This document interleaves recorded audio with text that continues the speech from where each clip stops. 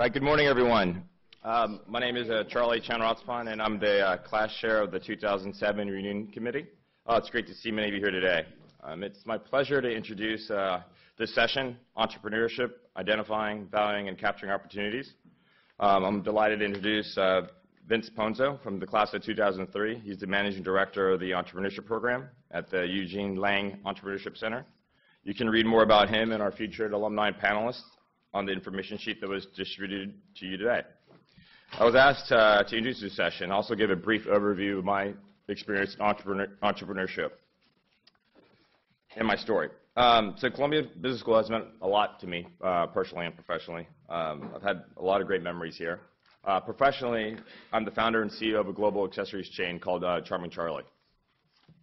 When I started in Columbia in 2006, I had 3 stores, and I founded the company. My entrance essays for Columbia were based on entrepreneurship and how I could take my small startup business and acquire the skills to build a national chain. Today, I'm proud to say we went from 3 stores to 380 stores, and we operate in 8 countries globally. We focus on selling our customers fun, color, and entertainment. Our products in our stores are fashion, jewelry, accessories, and gifts. During my time at Columbia, I shamelessly offered my company for case projects, got a lot of free strategic consulting from my peers, every class I could offer.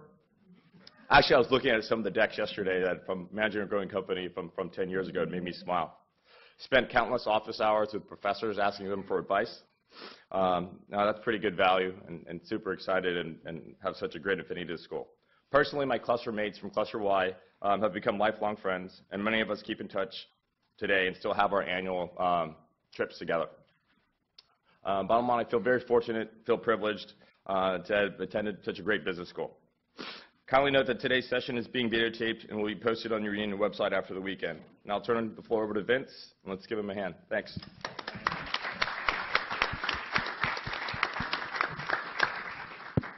Thanks, Charlie.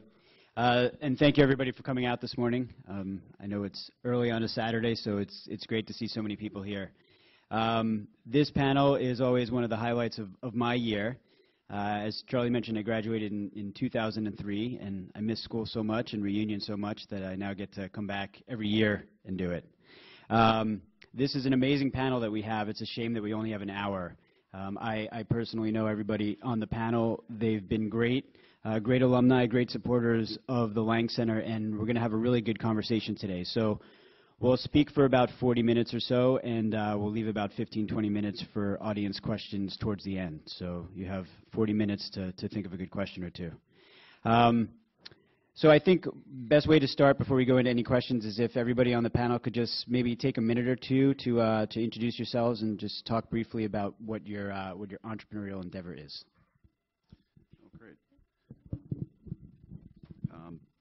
Good morning, everyone. Thanks for coming. My name is Tom Flickinger.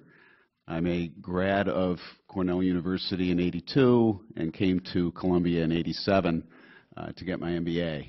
I grew up in Buffalo, New York, for anybody who is a Western New Yorker.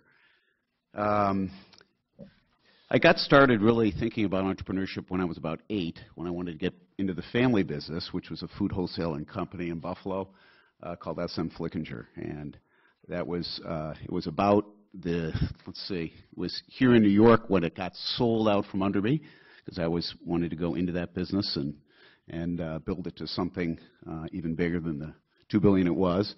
And got here at Columbia and changed paths and got into marketing and continued to market after I left with Quaker Oats on Aunt Jemima, Gatorade, left there to work for Life Fitness, in various companies, only to find myself working in audit and tax marketing for KPMG. So nothing against KPMG, but from food to tax products really gave me the impetus to move on and start my own business.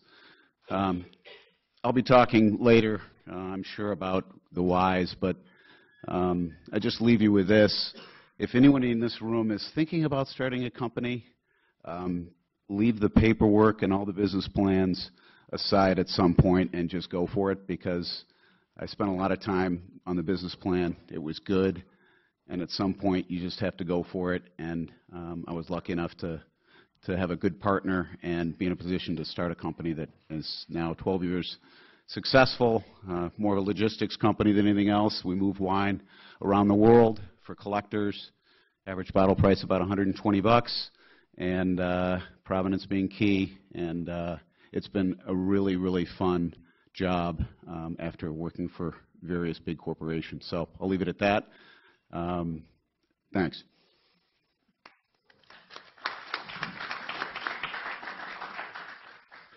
Good morning. Hi, I'm Nina Tandon, and I'm also from New York. My mom's from Buffalo, I'll say. I am from Roosevelt Island, New York, zip code 10044, and I am one of maybe the only people who, as an adult, lives in the same zip code she grew up in, so just throwing that out there. My family growing up, in many ways, was my first example of entrepreneurship. We had a virtual kind of babysitters club going where we owned the Roosevelt Island market because there were 4 of us. We could do parties, we could do, date nights, all of the above. And they were also, in many ways, my first research group. So I'm one of 4 kids. My 2 sisters are colorblind, and my brother is nightblind. And these are both conditions that result from small mutations on the X chromosome. So from a very early age, I was exposed to this idea that very small changes in our DNA can lead to very profound differences in how we view the world and how we our physiology, essentially, right, our bodies. So followed that professional preoccupation through electrical engineering and eventually through biomedical engineering. I did my PhD at Columbia here as well. And during my postdoc years, after a stint at McKinsey in their healthcare and med devices group, came here for a postdoc in biomedical engineering. So I did my postdoc in parallel with my MBA here at Columbia. So I'm like, well, very, very school pride, Columbia. Columbia's been wonderful. As we spun out our company, we grow bones from stem cells and cartilage as well, and hope to alleviate the need for, well, bone after blood is the most transplanted human tissue. So we're hoping to address that need because even though we have bones for millions of these procedures, the only way to get human bone, even now, is to cut it out of a human. So we grow those in the lab. Columbia's been a wonderful place, supporting us educationally and also entrepreneurially. One of my dear professors and mentors, at least, is in the audience. And several of our classmates have become investors, including Dean Hubbard himself. So lots and lots of school pride we could talk about here at this, for me at least, in this panel. Thank you for having me.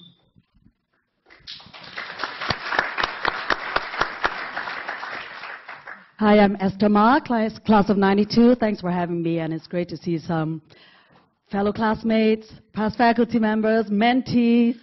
So I'm from Hong Kong, and I like to call myself a momtrepreneur with an adult ADHD syndrome. Having 2 kids, 2 businesses, and a retired husband. So I went to UC Berkeley, studied economics, came to Wall Street, worked on this famous mortgage-backed securities with Citicorp Investment Bank, really hated it. So I took the subway here to Columbia Business School, sat in a few classes, shook some hands, and luckily got in. So I studied management and marketing, and that really opened my, my horizon. That's really my cup of tea. So I was very lucky to land a job with Procter & Gamble back in Hong Kong, and that was just when P&G bought Max Factor. So I was assigned to this SK-II brand, glamour and beauty and skincare. So we did a lot of PR. So I ended up actually doing most of the PR for SK-II instead of using Bursa Marstella. No offense. So I said, wow, that's really my area of interest. I love writing. I love coming up with gimmicky ideas. I love creating things. I love doing events. And I love to, teach people, how to do facial and massage and all that, coming up with creative names for different products. So after 5.5 years with P&G, I started my own, Prestique Limited, 22 years ago. So we're a boutique lifestyle company serving lifestyle clients, anything except a finance IPO, finance PR. So we basically do everything related to lifestyle, including beauty, products, education. We do a lot of charity dinners, a lot of gala dinners, a lot of fundraising, kids education, cars, jewelry, fashion, you name it. And just 8 months ago, I just couldn't stop, having a retired husband who loves sports, and I'm very into sports. My 2 daughters are competitive swimmers and squash players. So I started Harvest Sky, which is a sports education and management company, to really try to identify nurture and harvest the talents of elite and underprivileged athletes in Hong Kong. So I get to talk about those more later. Thank you.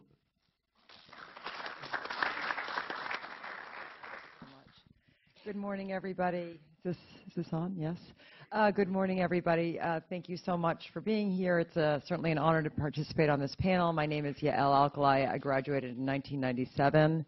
The name of my company is Red Flower, and I actually have the honor of being the first company founded or with seed capital from the Lang Center, the Lang Fund. So Columbia actually owns a share in my business, and we are thrilled and honored to have participated so much in what entrepreneurship means for the school. And I think my story is, like everybody else's, unique to my own family background. My parents are not from the United States. I was the first person born here. And the zip code that I now call home is 10012. My business is based here in New York City. We produce and manufacture ourselves in greater New York. So we are very New York-centric, and I think that is part of the Columbia background. Red Flower was founded really on a very simple and important and more relevant idea around living life more fully. While I was at Columbia University, I had a health crisis and got through it really partially coming to the awareness that something as simple as, the scent of an essential oil could lift your spirits and make you feel whole. And I was at a Columbia event just 2 nights ago, and I think you're here in the audience. Somebody shared with me that one of the biggest growing interest in the Columbia Business School program right now is actually a mindfulness class. When I started Red Flower, I was really focused on the idea of beauty being something internal, of taking a moment for yourself to decompress and de-stress, of shifting your attitude. And those ideas were very new at the time. I think without Columbia, I would really not have been able to push the beauty space and transform the ideas that have become so relevant today. So, it's okay. I was going to think about it. So, in any case, thank you. That's Red Flower. That's a little bit of my background, primarily in the beauty space, and really pushing those ideas forward today. Shifting from an industry that is focused on the external to an industry focused on the internal, on feeling great from within. Thank you.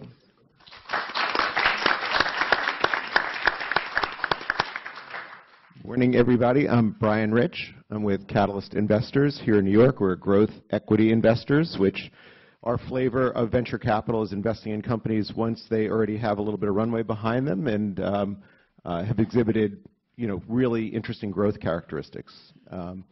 So my story is that I'm also from Long Island. Went to school in Buffalo as an engineer. There you go, Buffalo. Big shout out for the Buffalo crowd. Then after 4 years in Buffalo, decided correctly go to California and go and work for Intel Corporation. So I did that, and interestingly, I just had the entrepreneurial bug, and I went and did a startup after a couple of years at Intel on the West Coast. It worked out really well. Was able to afford business school, came back, and graduated class of '87. One of the things that is interesting to me, I'm on the board of the National Venture Capital Association. It's an amazing organization, as you can imagine, incredible group of themselves entrepreneurs, but really the venture capital industry is the backer of many hugely successful companies here in the U.S. and abroad for that matter. Strong ties with a lot of schools, most notably Stanford. And I noticed that a couple of years ago and started talking to Vince about rectifying that, because really, if I reflect back on what it was like when I was going here, there was some entrepreneurship, but nowhere near the level of where it is today. And and I think Vince and the team here have done an amazing job of bringing Columbia to be a world-class, really a world-class business school with respect to entrepreneurship. And the difference is striking. And I think directionally, I think the school has the potential to be every bit, the leader in the entrepreneurial ecosystem as a Stanford, as a Harvard, or any of those schools. So looking forward to the conversation. Thank you. Thanks, Brian. And I just want to emphasize, one of the key things that Brian said there is team. And there's a long legacy here at Columbia. The Lang Center's been around actually for 20 years. So, it's not that we jumped on the bandwagon of entrepreneurship recently. It's I think, to Brian's point, it's always been a part of our DNA, but it's about leveling it up and really identifying and celebrating the many success stories that we have. And I think this panel is especially representative of all the different types of success stories we have. We have science, we have consumer products, we have big businesses, international businesses. So I think this panel is very representative. Very interesting backgrounds for everybody. What I want to do, Tom, I'll start with you. During your intro, you talked a little bit about making the transition from, I think you said, tax forms to wines. I know when I do my taxes, I want to drink, but I've never actually started a business. From that, can you tell us a little bit about, how you made the transition, or more specifically, how you knew it was the right time to start your business, to quit your job and start your business? Sure. Let me just start by saying it's amazing how, as you look across the table here, there's so many products that are here to help people and to make people feel good. And it really goes to the reason why I started the company that I did. And that's because I was really miserable in big corporate America. Let's be honest. And there were some discussions yesterday in the family panel about that. But, I've always wanted to do something on my own. But in the end, I never really wanted to do it alone.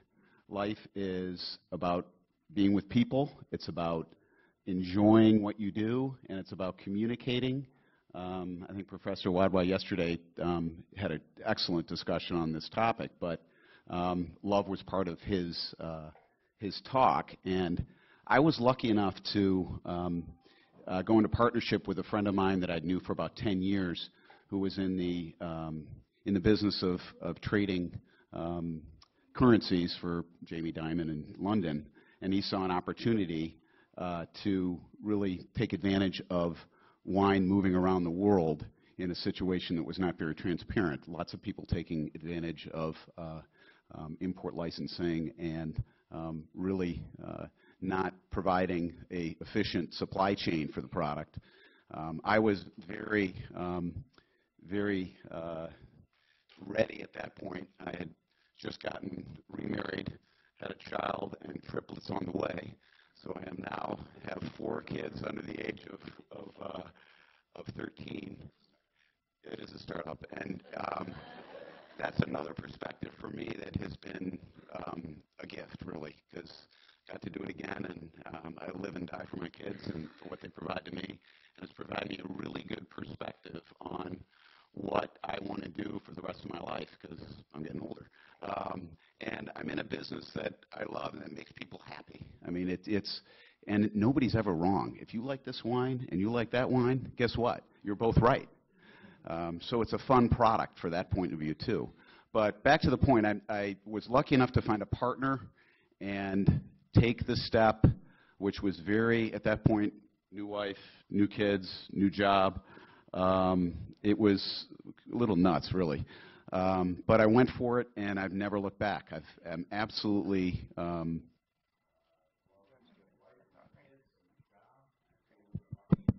of going to work every day, and that was not the case.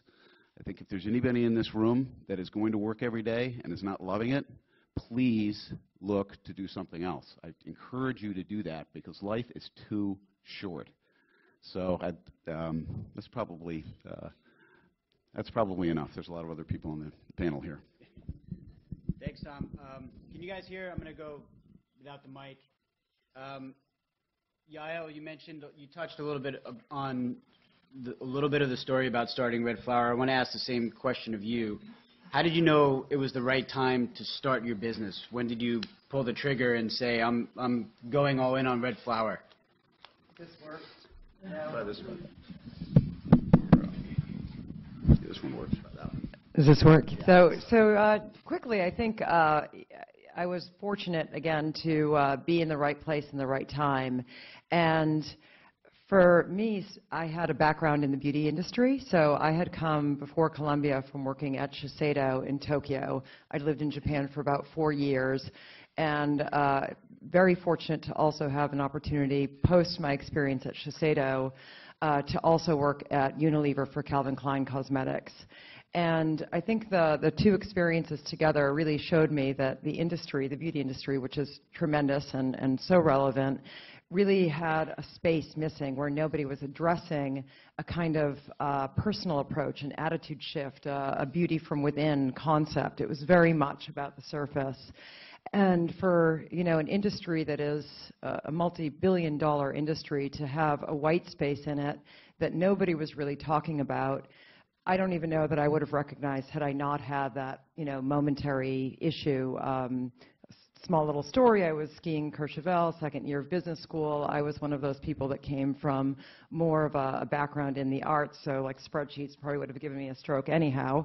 But I was skiing, so it's a more romantic story. And I lost use of my arm and could not speak for 24 hours. And there's an interesting thing that happens when you are inside your body and you cannot get out. And I think the value on your senses, on being able to just go back to normal was so powerful for me in a way that I don't know that I would have recognized otherwise. So I'm grateful for that experience at that time when the need to create something, which I think Columbia gives you, that rush to entrepreneurship, which I think we all feel, just whether it's within a corporation or within your own corporation, that need to create, to innovate, to change, to shape the world around you, which is so unique to Columbia Business School. I found my voice through something very simple. In the end, I am making products myself with natural ingredients, but I've given them a kind of power by shifting the way that you interpret the experience of something as simple as lighting a candle, both because we understand the science, which is that so much happens in your brain and your body when you smell certain oils, when you touch certain textures, but also by framing it in a way that people could relate to differently. And I think we were wise and passionate around the idea of emotional connection and feeling in the beauty space. And I continue to drive that shift forward. It's become easier and easier because we pioneered the space. Now the market force has come our way. And really, for me, it's the moment of Red Flower's concept coming together with market forces and seeing the next place as kind of the ubiquity of this idea of feeling as a way of approaching beauty rather than looking. So I guess my timing came at an interesting moment, and certainly grateful for all that Columbia has done to move those ideas forward. So, thank you. Nina, I want to ask the next question of you. So, Tom, Flickinger Fine Wines, that's a pretty, I won't say easily definable market, but there's history, there's data, there's physical products, beauty products, to a certain extent the same thing.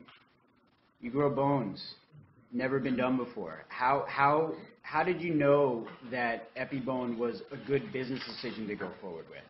Yeah, thank you. Okay. Hello. Oh my gosh, there's so many. My head is buzzing right now with so many things I'd love to touch upon. I think for me, the idea that the body and our physicality is a source of endless wonder and beauty is something that I find highly motivating. We all live in bodies that are comprised of trillions of cells that are conspiring every single moment of our lives to keep us alive. When was the last time, we thanked our lungs for giving us our last breath, or our hearts, which are comprised of trillions of cells and beat together in time trillions of times in a lifetime, never pausing to rest? How much do we really thank our physicality for supporting our lifetimes?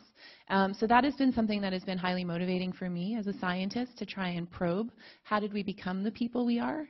How did those cells become those human beings that comprise us? How did we all start as one cell big and become the people that we are today? All right, think questions like this. And these are the scientific questions that are motivating for many lifetimes, for many types of people. Poets and artists are as equally obsessed with this question of how we became the people that we are.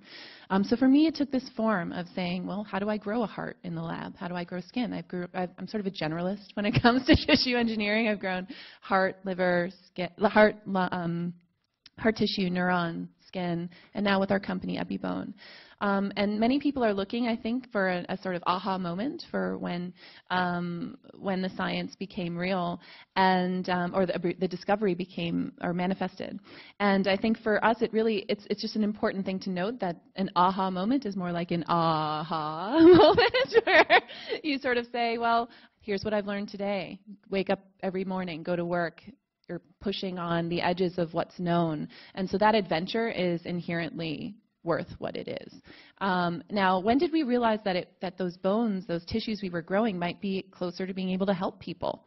Okay, so that is more of an aha moment, saying, okay, well, I've known how to grow bones, I've known how to grow all these kinds of tissues, I've studied them, but we can use digital fabrication to control the exact three-dimensional perimeter of this tissue, and in any arbitrary shape, we know how to keep it alive because we know how to do the fluid handling, the fluid mechanics, all that engineering stuff that goes into copying nature's playbook. So nature is the inspiration. We are the engineers that just try and extract that and put that into practice. And so for us, it was really knowing that we could grow them in 3 dimensions in any shape we wanted. Then we said, okay, well, what next? Okay, so that meant I went and started my MBA. My co-founder went and did a study in pigs to figure out, well, we can grow this in the lab.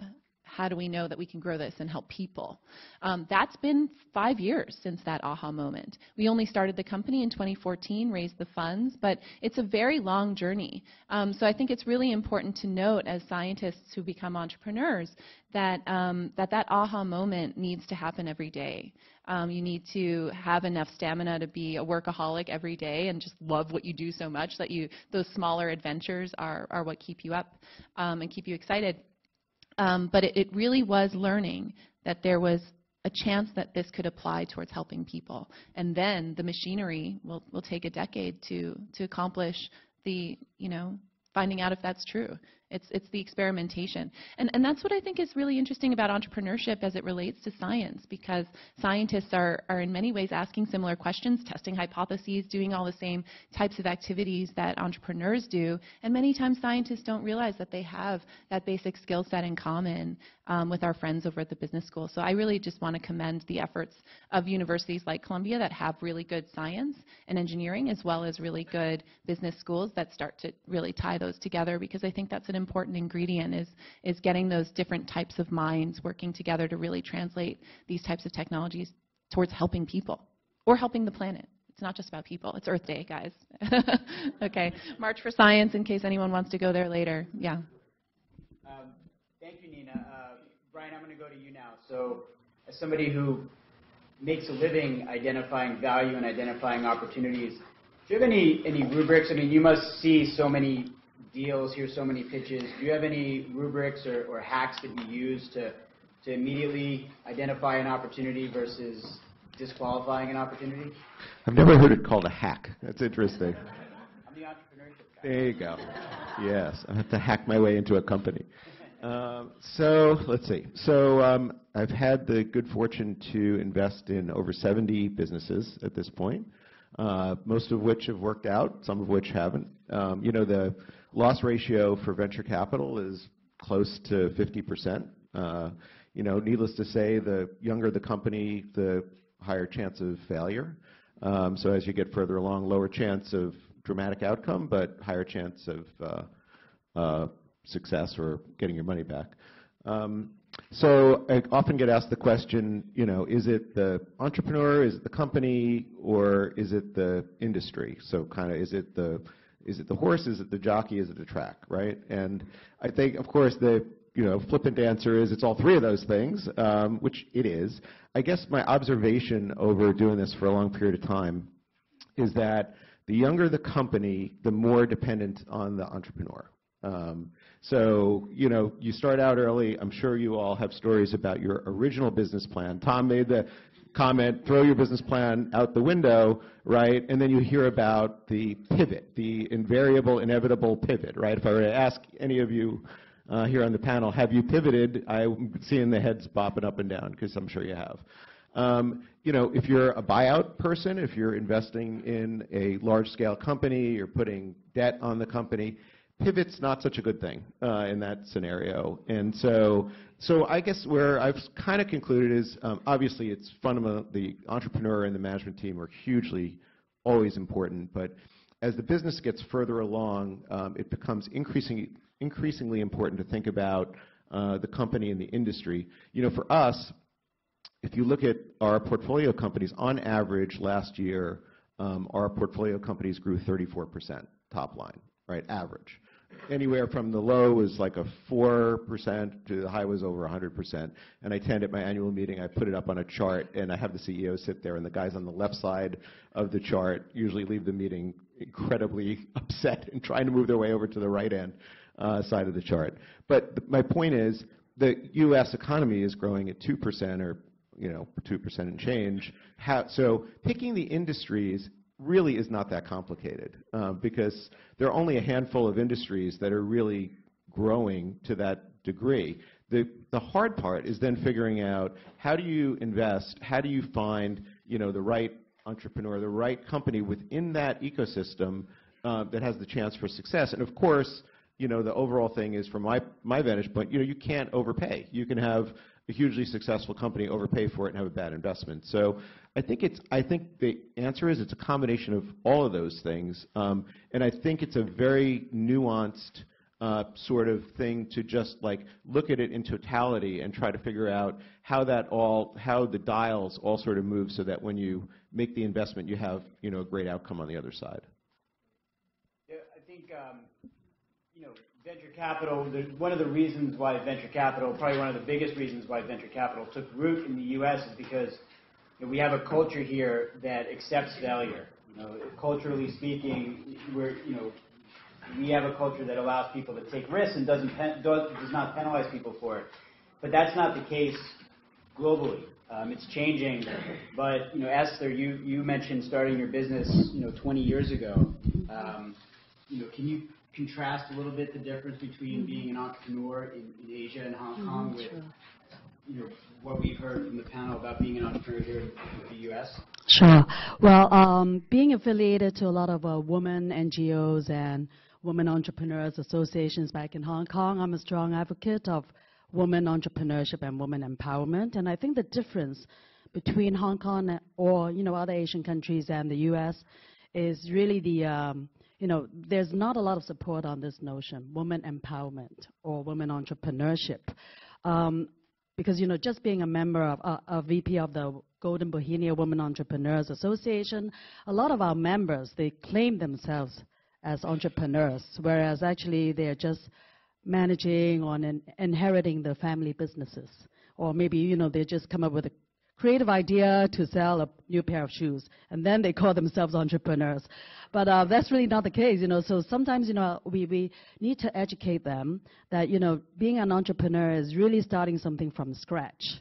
One time I gave a talk on being an entrepreneur. Woman entrepreneur is to be a fun and fearless female, FFF.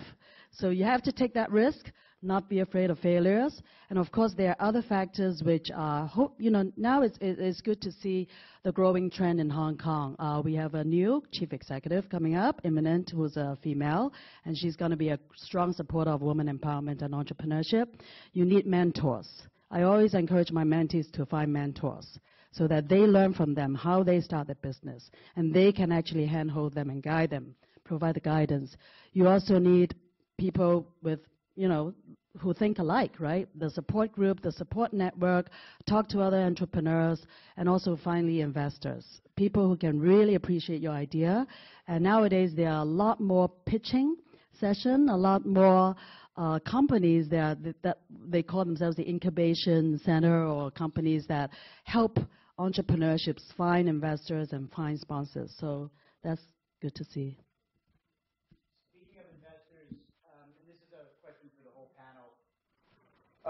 How do you know when it's the right decision to take venture capital versus bootstrapping your business. I think everybody has different experiences here. If anybody wants to jump in, what's the right decision? It's always the right decision to take venture capital. I don't really get the question. Is there a question there? Sorry, maybe for the rest of the panel. I'd just like to offer that there are options. There are many options besides that have nothing to do with either VC or bootstrapping. There are angel groups, there are government grants, there are high net worth individuals. There are lots of different types of people who could share your mission and could have access to capital that can help further your mission. And in our case, we have not yet taken any VC dollars yet. We've raised $11 million so far. A little bit less than $2 million has come from government grants, so that's non-dilutive funding from the NIH and the Department of Defense. The rest has come from high net worth individuals and small funds, angel groups, and we have a tremendous support network. So we've done it a little bit non-traditionally, and our investors are for us a huge source of non-capital in addition to capital. So one of our investors is actually speaking on the impact investing panel right now, Andrea Turner Moffett. She runs an angel group called Plum Alley that is meant to address the structural inequality of the amount of investment that's being controlled by female investors. And that's really exciting. That's a part of our mission too. We want to have a gender balanced team. We're in personalized medicine where we, if there was ever a reason to, support diversity, I think personalized medicine is one of those lofty goals. So I just want to offer there's many other types of funding sources available to entrepreneurs besides those two things. Now that said, we're getting close to clinical trials. We're getting close to the point where the costs start going up. And so, going forward, I think it makes that, I think for us, that may be the moment. You asked when the moment is, right? And so I think that might, our Series A is a good moment to say, look, we're getting to clinical trials. This is the time to have that marquee life sciences VC lead the round to really, at that point, it demonstrates credibility and it's sort of de-risking, I would say, of the technology it signals a de-risking of the technology to have that type of investor. So I suppose it would be different for everyone, but I just couldn't resist sharing that we haven't yet done either of those. Well, we bootstrapped plenty, but yeah.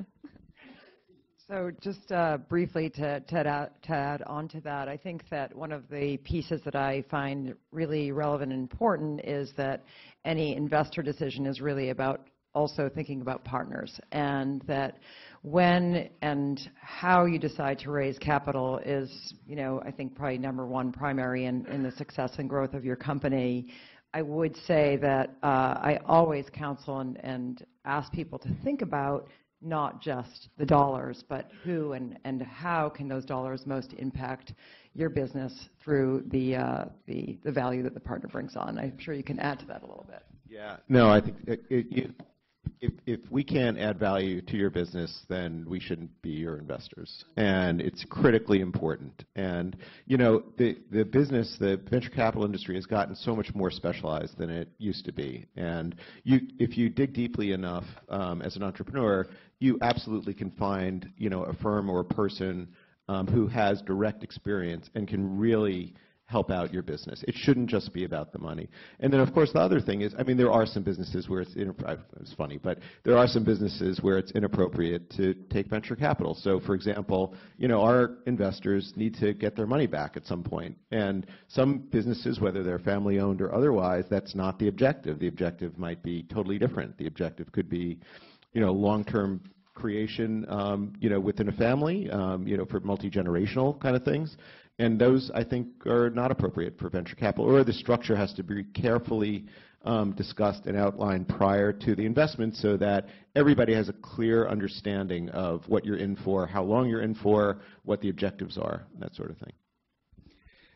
I'll hitchhike on that by saying I kind of like the size of the company that we have right now. I'm also surprised at how much money it takes to run a distribution business like this. The more money we have at our disposal, the bigger we can be. And I never learned that in class. I don't know why, but it takes a lot of money to make a business work. I don't want to give up my partner and I don't want to give up any control. So, and we've also talked about we don't want to get any bigger. We kind of liked where we are, and we're going to continue to do that. A lot of these companies are really, really exciting and a different stage in life for me, I think. And not that I wouldn't take money, but I wouldn't take the control away either. So. So just to add on to that, from a consumer products brand, which is it is a consumer products company. It's a brand that we've built. I felt personally that the best approach for our shareholders, one of which is Columbia University, was really because we were in a new market, to really focus on limiting the amount of investment that we took in until the market forces were appropriate for a key inflection point. I think that building value. In the end, of course, there's the passion, the component of the business in the entrepreneurship. I think it's always, and we've all, I think, represented that here, it's always about a higher purpose. There is something else driving you as an entrepreneur beyond the value, but the value really does need to be there. And for me, I think the idea of being independent was about focusing on building a brand that could stand on its own. And it takes, as you've just said, Tom, it takes time or money or a combination of both and market forces to do those things. And I think, as an entrepreneur, it's about listening. It's about listening to the environment. It's about listening to where your business is and finding that right point to bring those value pieces together that are going to allow the brand to, in our case, I think we're at a key inflection point where we're really ready to launch the brand into ubiquity, for lack of a better word. But I think that took time, and I'm glad I took the time to build it to this place. Point. I think being a momtrepreneur, I think it's really I focus on my lifestyle more than just ultimately getting an investor or selling my business. Because one of the things is I hope one of my daughters can take over, be a successor.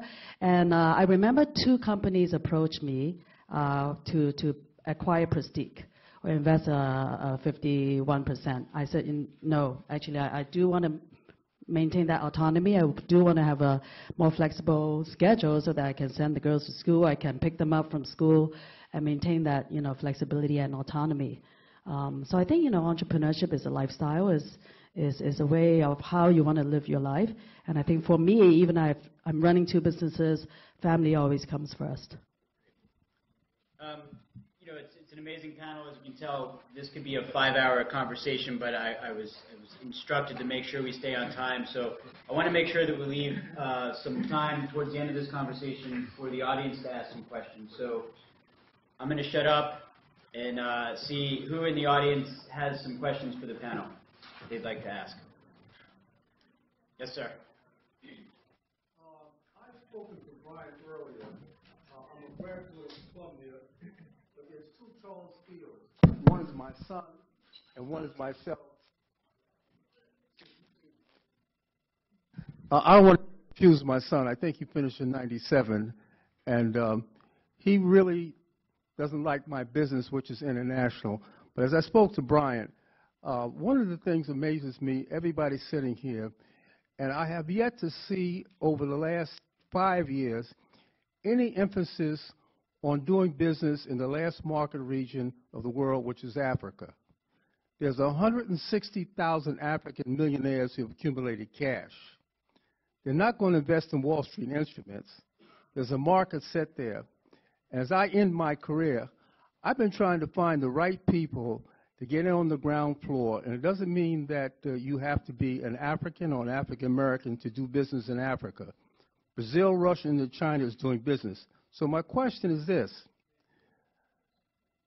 That market is sitting there, and you multiply that by 8 in a family. You're talking about close to 1 million people whose fathers are millionaires with cash. And they're no longer traveling to the United States for medical treatment, and it's a 16-hour flight. So what I'm looking at the young people, I haven't seen anything focus on market opportunities in Africa with this market clientele. And I've been trying to give the damn thing away. I'm at the end of my career. And so I wanted questions for the panel. Could they address that issue?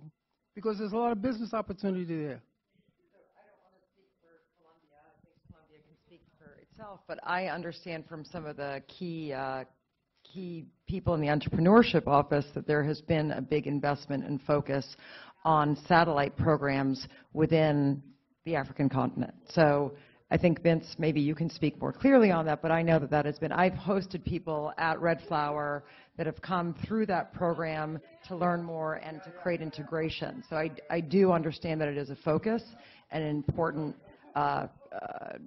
investment for the university. You raise a good point. I mean, one of the challenges that we have with entrepreneurship is that it covers every industry, it covers every stage of business, and it covers every geography. And what we've very consciously been doing is exposing students, either through programming or through individuals or anecdotes about the opportunities there. And just to give you one specific anecdote, and then I'd actually like to open it up for more questions, is, we have 8 entrepreneurs in residence. These are successful business people. Most of them have either transitioned or are still CEOs and founders of large companies. They're very strategically picked to represent either industries or areas that are growing. And we actually have Austin Okare is an African entrepreneur. He's one of our entrepreneurs in residence dedicated. He actually travels over here twice a year. And for the week that he's here, does a whole series of workshops and lectures on the opportunities there, tells the story. And then we have many other alums who come back and talk about that. So really what we teach is how to identify opportunity and then sort of expose people to the areas where that opportunity exists and let them go from there. I'd like to make a small comment about personalized medicine and how it relates to our business. Oh, they're both dead. I'll just scream real loud. One of the beauties of personalized medicine is that it really relates to the individual person. And humans, although we share 99.9% of our DNA across the person sitting to your left and the person sitting to your right, there are tiny, tiny differences in our DNA that have huge impacts on how we metabolize drugs and how they affect us. And so I come from a global family. I have cousins who grew up in Africa. I did my international seminar in Africa, I will say. And so it's something that's important to me just as a human to make sure that we don't have blind spots when it comes to treating our fellow humans. So I've actually been interested in exploring potential, for me it means looking for what's interesting about different populations throughout the world. And when it relates to bone health, actually, there's some really interesting pieces of information that we've learned about Africa. So there are certain conditions that here are rare. We call them orphan diseases, and those tend to be the diseases that are underserved here. There's an example called avascular necrosis. It's a disease where the vasculature retreats from the bones and they don't heal as well. This is a condition that's considered an orphan disease here in the United States, but is highly prevalent in sub-Saharan Africa because it is a side effect of certain HIV medication. So I've actually spoken to folks at NGOs specifically to try and address this need in the African population, and the struggle is, and so I would love to meet any of these potential these people who are interested in investing in technology specifically for the African market, because I've also found that it's what people tend to say to people like me, and I've talked to folks who do a lot of work in other diseases that are considered orphan diseases but are highly prevalent in Africa, who shall not be named, and the advice that I've been given is develop your product in the United States and then bring it there. But as a global person whose ancestors come from the entire globe, I just don't find that answer to be very satisfying. And so I'm specifically looking for opportunities to make sure that we don't just say this, build it here and then map it out. I'd really love to have a strategy that does incorporate a global strategy. And Africa is certainly high on my list, so I wanted to say that. And to invite anyone who knows people who are specifically interested in that to get in touch with me, because personalized medicine is about addressing ourselves as the ecosystems that make up each individual person, because we all contain multitudes, and then also recognizing that by extension, we are all unique individuals who deserve the same access to care as well as the best care possible. So don't want to have that blind spot personally. Thank you. Yes, question about trying to leverage the scale of potential partners. A couple of occasions where I've had conversations about not having a larger company invest, but giving us access to their customer base, and it's accretive to them, but getting their commitment is one of the toughest things. Only on a couple of occasions have I even gotten to the point of speaking to someone about, past the third level of basically. These are long conversations. Have any of you tried to leverage a larger partner's scale and either succeeded or ran into a wall that taught you a lesson?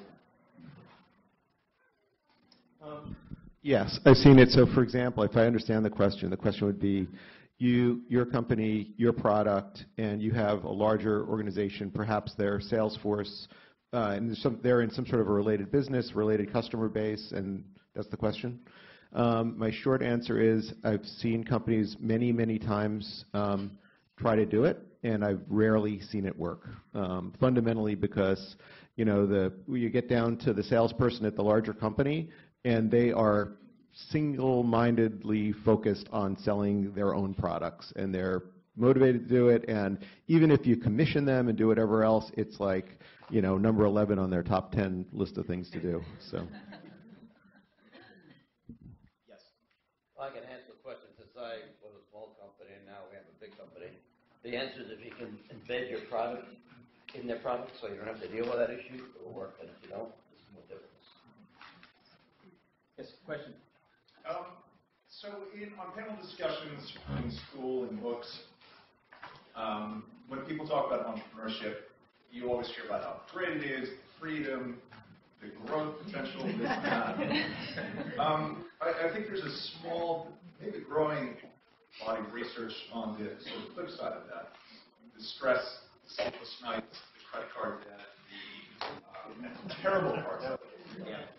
I was wondering if some of you might want to discuss the nightmare side of it, and how it's going for you. I'm sure there's lots of stories. I just want to make one quick plug for, at the Lang Center. It doesn't show up anywhere on our success stories, but one of the things we very consciously started doing over the last couple of years is exposing students to the realities, the exact realities that you talked about, because we're doing them a disservice if we pat them on the back and say, yeah, go do it, because at the end of the day, anybody in here who's an entrepreneur knows that it's a lot of what you said. It's chaos, it's uncertainty, it's volatile, it's stressful, it's sleepless nights, it's arguments with your partner, you name it. So we work that into our programming here for that very reason. So that way, the people who, at the end of 2 years of business school, still know that they want to be entrepreneurs are the ones who are going to do it anyway. And the ones who don't, we've given them the opportunity to make the decision to maybe go back to their sponsor company or take a more corporate job for now, and they can make that decision later on. So something we're very conscious of here. Quickly, two things. One is laying people off. It is the most heart-wrenching thing you can do. You have to do it if you're in a downturn. Hopefully you're going back on an upturn. That is real. Those are sleepless nights. The other is the government. Particularly in my business, it is constant. It's constantly changing. Big companies constantly squeezing us out through their relationships with politicians that we can't afford to do. And I just hope that someday that'll stop. But I think the government gets in the way a little bit too much. So that's what the sleepless nights are for me. I'm sure we all have things to add. Please go ahead. I don't want to dominate this panel, but I will say that stress, just from a biological perspective, stress is it is a response of the sympathetic nervous system, and so and I try and stay present with that idea when I'm experiencing what can feel like a panic attack in response to these external situations, whether it's the uncertainty of where our funding is going to come from, the uncertainty of our next animal study, all those existential threats. And so I will mention that while I was doing my PhD, I also became a certified yoga instructor, and we incorporate in our company. We have a lot of fun incorporating our yoga into our office culture, whether it's by learning about bone anatomy through movement and things like this. It's sort of a fun thing we do on the side. But I do think that one of the ways that you combat stress in the yogic practice is to try and connect with the sympathetic nervous system. Headstands are really great for that, so you'll often find me before important meetings standing on my head somewhere. It's happened. I've been caught. Now I'm less shy about it. But what I really think that that speaks to is the standing on your head. It trips the baroreceptor response in our vagus nerve and all of that. But I think what it really also does is shift our perspective, which is what the really important thing to do is, I like to say when I stand on my head, the answers fall into it. But really, when we shift perspective, that's when we start to get a handle on what stress really means. So getting outside ourselves in whatever way that means and flipping a picture around to see how it looks a little bit different when we shift our perspective. I think this is the key weapon that we have when we think about stress. Stress is not something that happens to us. Stress is something that our body creates in response to external stimuli. So just reframing. I think the journey of entrepreneurship involves a lot of how you manage stress, right? How you manage your spouse, how you manage your team. A lot of entrepreneurs fail because they don't know how to manage the team. So it takes a lot of, trials and errors. And of course, there are sacrifices because, if you're passionate about your job like me, I work 24/7, 7 to 11, even during my vacation, but it's my passion, Every day I wake up with new ideas and I just do it so efficiently and so productively, and that tells you how to manage time. And I think I kind of, become a good role model for my daughters too, how to manage time efficiently and productively. And there are sacrifices. I sacrifice sleep. I only sleep 4.5 hours every night. But I de-stress through exercise and through sports. Throughout my 22 years with Prestige, I lost 3 babies. I had 3 miscarriages. So I learned how to be resilient, and that's how I manage life and in entrepreneurship. So it's great that everybody's talking about stress, so thank you. I think that, what we do, and I've often questioned myself because, my family, there's no business people in my family. My father said when I graduated from business school, so he was World War II survivor, came from Bulgaria, communist country. I have rabbis and farmers, and nobody's in business. So I think there's an idea for me of being the first in my family to be in business. And the challenges I think that you face in business are the desire is there, the passion is there to shift the way people live. So again, I think that when you're doing something that feels overwhelming, you settle back into the idea of the higher purpose. And it pushes you forth in a way that is so motivating that the challenges feel worth overcoming.